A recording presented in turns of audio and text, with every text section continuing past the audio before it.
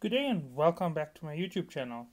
So, first thing that we're going to do on a day of maintenance is go over the patch notes. Now, today is a very special patch note because it brought back the daily rewards. So, I'm going to go through it. I'm a little bit late on my patch note video, unlike every other week. So, this time I'm going to go over it quickly and I'm going to see what the actual changes are. I have read over it basically before, so let's go through it. Okay, so the new features is um, they've changed the exploit on low bases in high secs. So in a high sec, when you find your low bases 1, 2, 3, you can find an Inquisitor over there. And since they aren't PvP space, a lot of people can go through them. And by farming out the anomalies around those base ones, you get Inquisitors and Scouts to spawn quite readily and quite easily. And that's how a lot of people have been farming Inquisitors and Scouts, and that's where they've been getting a lot of elite gear. That's where a lot of players have been making a lot of ISK.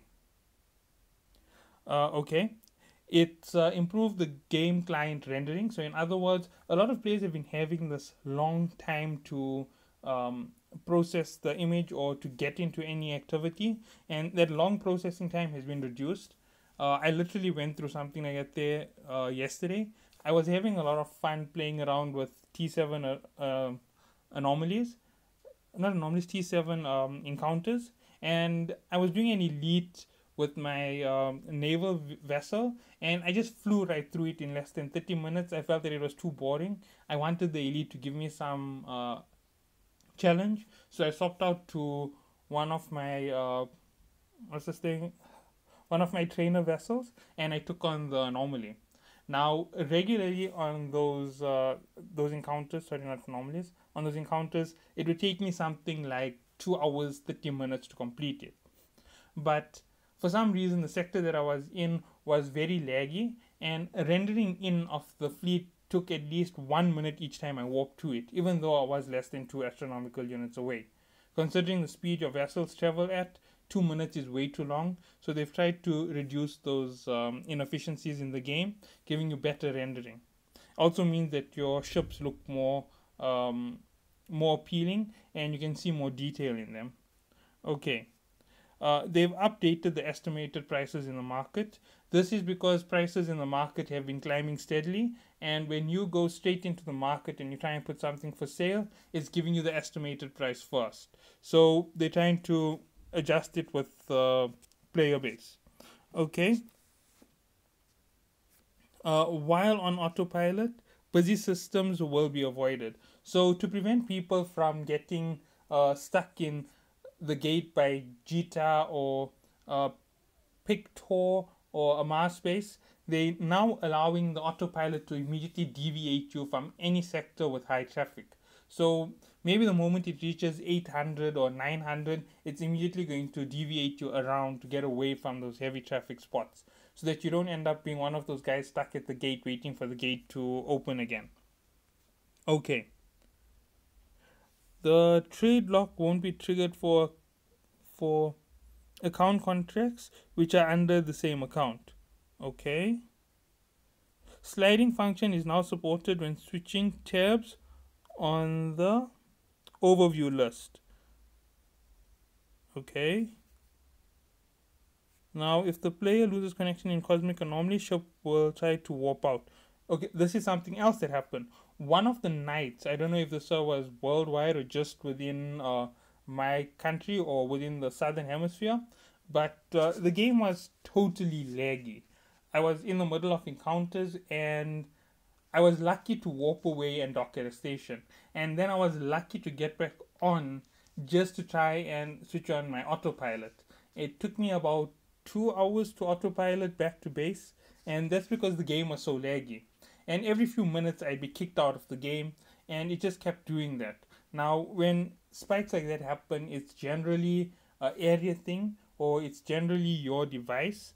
But considering that a lot of players were complaining on our Discord group as well that they weren't able to get back in and the ship was left in the middle of a mining field in low sec, that's why I think they've put these things in action. So the moment you disconnect right now in anomalies, you're going to move away. And for the mining, when you get disconnected after a few seconds, it warps you away to empty space. Okay, so moving on. Added the entry 4.8.7, the first disruption of wormholes, to the Concorde's Guide to New Eden. Specifically, players who experience the maintenance on August 26th will receive a commemorative stamp for their entry. Now, we were supposed to receive medals. That's what we were promised. I don't know if the medals are also coming through with this. Okay, improved AI pirates target switching efficiency. Now, a lot of players have been complaining about it. The pirates have terrible aim and they take long to switch between targets, and that's something which they shouldn't be doing. You should be able to kite them and take aggro off them very easily. Okay. Added a limit to the number of module special effects that can be shown in the same scene. Okay, so basically, the Norse, the Caltrop, the Web of Fire, all of those effects have been overloading the screens, and that's also contributing to the lag. So certain enemies run too many of these effects, and they reduce your frame rate in the game. Basically, if you're using it on a PC, it drops your frame rate. If you're using it on a phone, it lags you out because your phone really can't drop frames all that easily when it comes to games. So it just lags you out of the game instantly when too many things happen at once. Okay. Guest accounts have been banned from transaction. They will need to link their accounts before using the feature of trade. Adding a commemorative stamp related to server breakdown on 26th. Added warning confirmation for locking allies. Okay, now this is something that a lot of players have been complaining about. Because of a lot of times, allies have been turning grey for no reason on the map. And when you start the lock, you're turning into a red for them because you're basically attacking an ally. And that is not something that you need to have. So the moment you touch a grey and it's actually an ally, now you're going to get the warning you are attempting to lock onto an ally. Most probably will allow you to cancel doing it immediately. Okay. Guest accounts need to carry out account linking before they can transfer supplies. Players will receive confirmation when the autopilot route includes low-sec or dangerous systems in the navigation. Added notification for when players' resource extraction container is stolen. Changes have been made to some entries in Concord Guide to New Eden.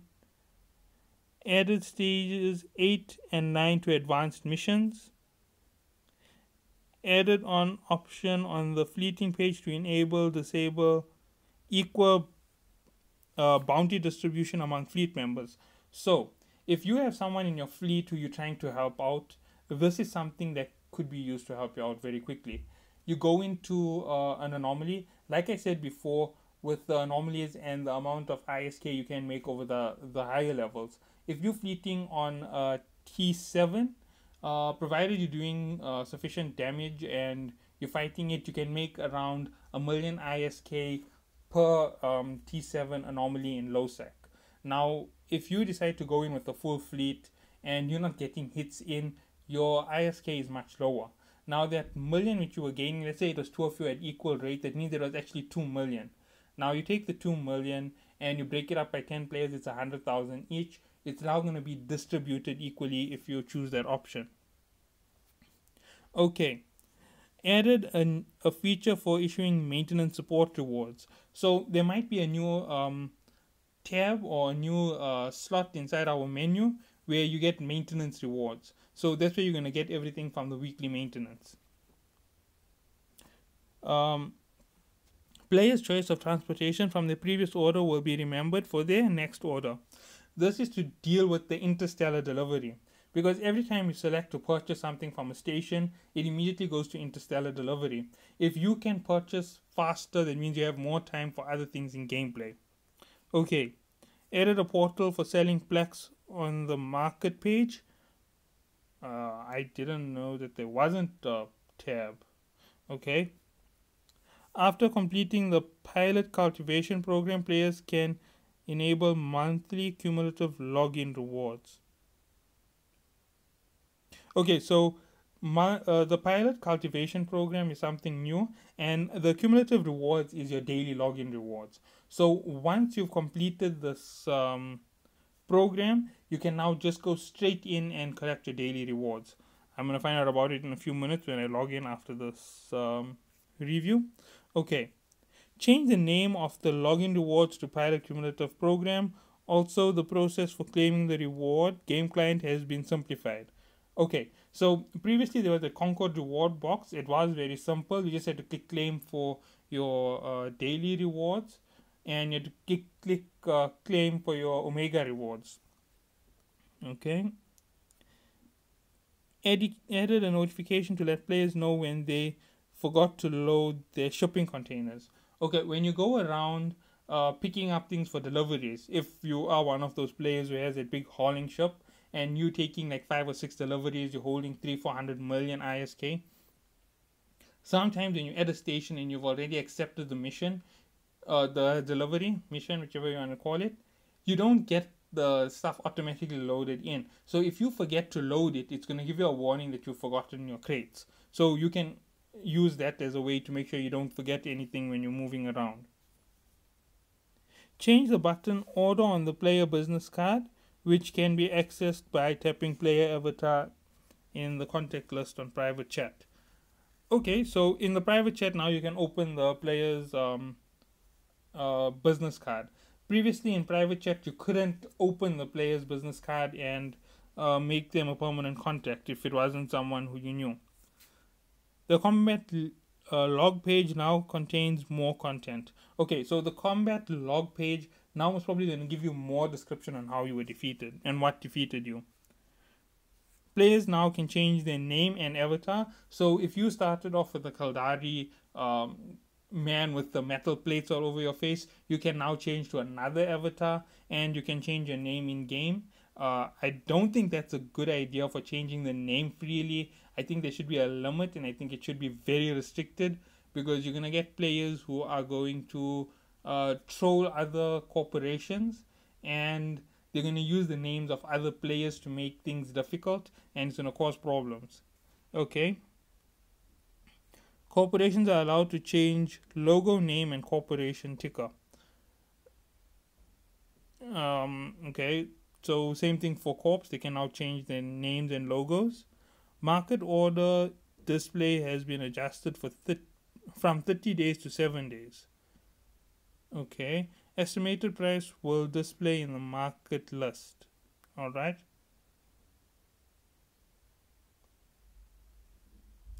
Okay, so everything now has been made a little bit simpler so that players don't get caught out in the market. I'm not going to go over every single one of these. Some of these are a bit self-explanatory, and some of these are already things that okay, some of these are things that I haven't seen, and that's why I'm not going over them. This is longer than I thought it would be. I thought I'd get done with this in less than 5 minutes. Okay, so overall, this is everything that we have on this current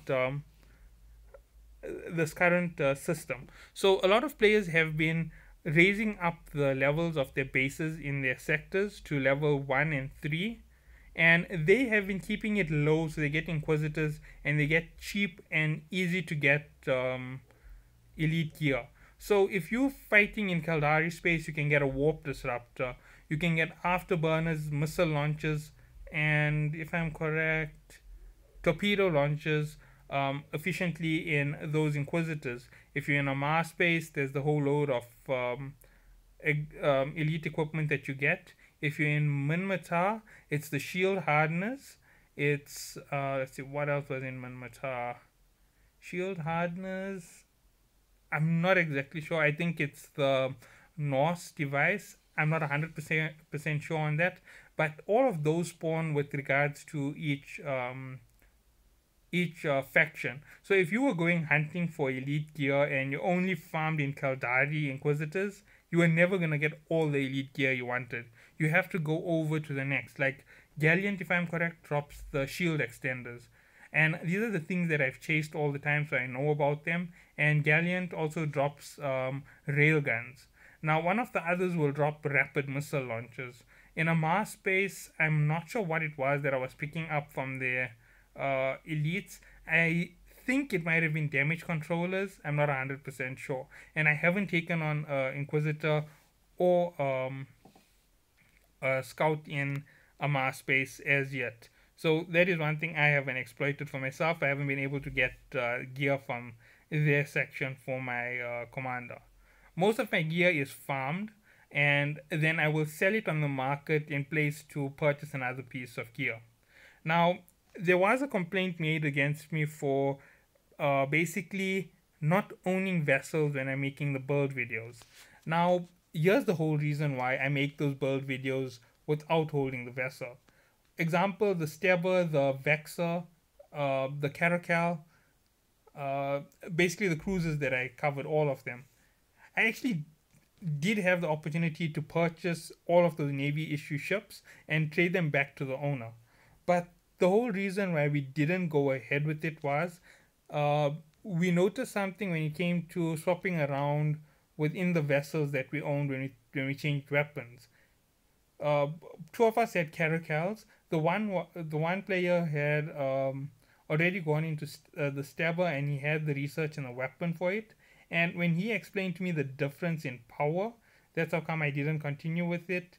So it's something that you can't compare when you have the vessel. That's how come I don't use them. I'm just giving this at the end of the video because it's a little bit of a complaint that I received. The reason why it doesn't show up that I buy every single vessel is because it's of no use to me. If I own a stabber at the moment, even with the best fittings, it might not even beat a missile launcher on that same vessel because I have advanced level 5 coming up on it. And once I have advanced level 5 completed, I'm going to open expert. And if I have expert missiles and a vessel that doesn't benefit from the missiles are going to be stronger than the weapons on that vessel that it's supposed to have. And that's why I'm not purchasing every single vessel at the moment. Later on, once I've completed all my expert research in my main weapon class, so missiles, when I complete all my small, all my medium, all my large, I'm going to do drones. Once all my drones are complete, I'm going to go down to decomposers or lasers. I actually want to go to laser weapons, and then I'm going to do the rest of them. That's going to be the order in which I'm going to learn, and the reason is those are the weapons that interest me. So anybody who's going forward with the channel wondering what's coming next, the book is ready. I have received it on email, so it's digitized. Now the thing is, the author said that he might be writing for today, so he's not going to put it up on Wattpad. So I'm just waiting for him to launch it. That is coming out in terms of content that is not game specific, but it's extra content for the game, just something for fun.